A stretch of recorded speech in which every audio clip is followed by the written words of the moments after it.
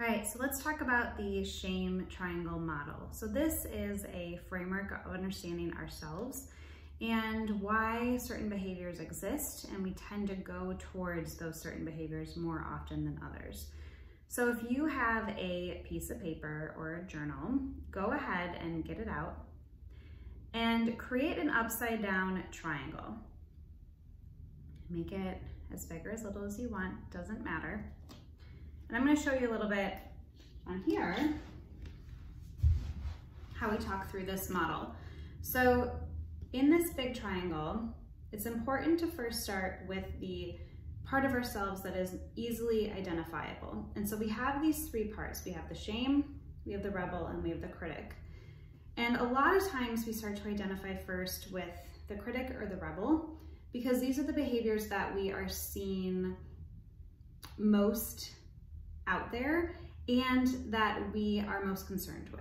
So for example, the rebel, we're saying, oh gosh, I am drinking too much, eating too much, online shopping too much, lashing out too much, I'm watching too much Netflix. The critic is, I'm really overthinking things, I'm a people pleaser, I'm a perfectionist, I'm really controlling, I am trying to contain and have so much structure around my life that I'm holding on to things so tightly.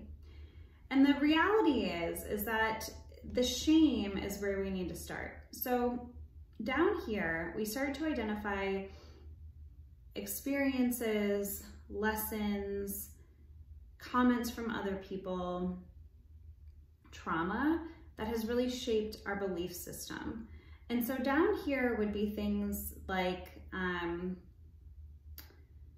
unlovable, I'm unworthy, I must do all the time, I'm only worthy if I do, I only get love if I do, I must please people in order to get love. Even going further, I'm a dork, I'm a loser, I am boring, I have no ambition, I'm lazy, I am fat. These ways in which we start to describe ourselves that feels really shameful and icky and embarrassing, and we shove it down. So literally like the bottom point of a triangle, shoving down to our deeper core of, I want to avoid it, I don't want to see it, it's shameful, it makes me feel uncomfortable.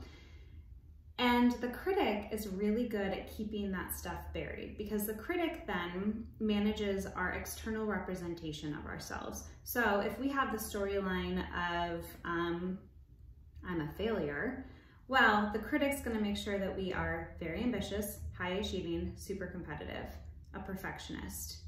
If the shame has a story of, I am unlovable, well, the critic might be a people pleaser and have no boundaries and always say yes to everything in order to try and get love and validation from other people. So a lot of times we think the critic is who we are. A lot of times we're like, oh, well, I'm just type A, or I'm just conflict averse. I'm a peacekeeper. And we fail to recognize that these behaviors are based off of a belief system that's built around shame and trauma.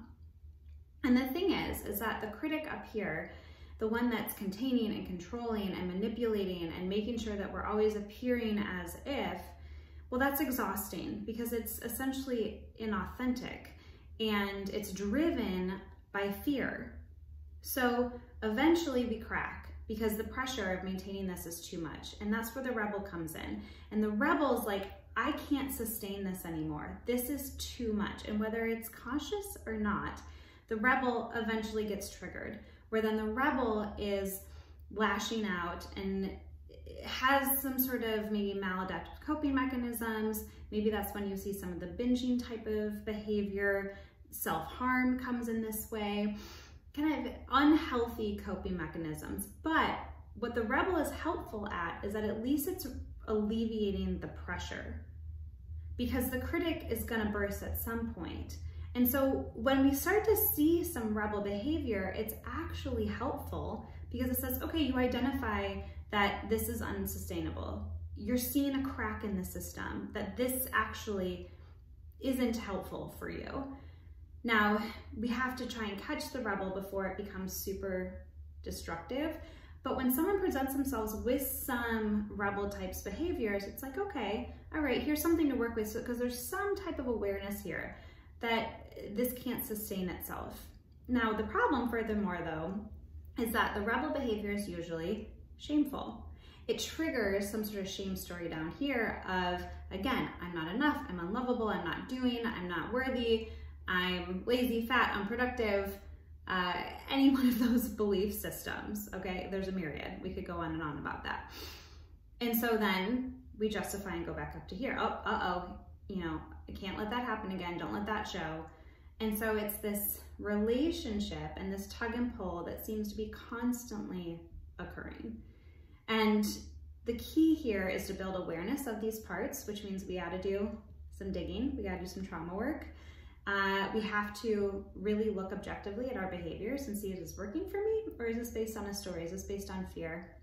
We have to recognize our maladaptive coping mechanisms, and we have to work on ways to find healthier coping mechanisms, but we're never going to do that until we address this relationship and then eventually provide enough clarity in which we can fall into the center of the triangle.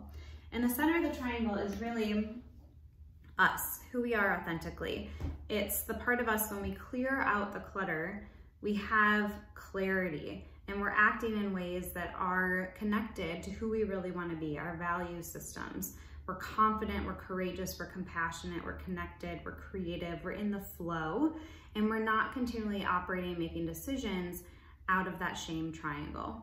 So this is beautiful work that typically we introduce to a client and then we keep doing all the time, and we constantly refer back to, because it's a method of self-awareness, and really true change and transformation can only come from self-awareness.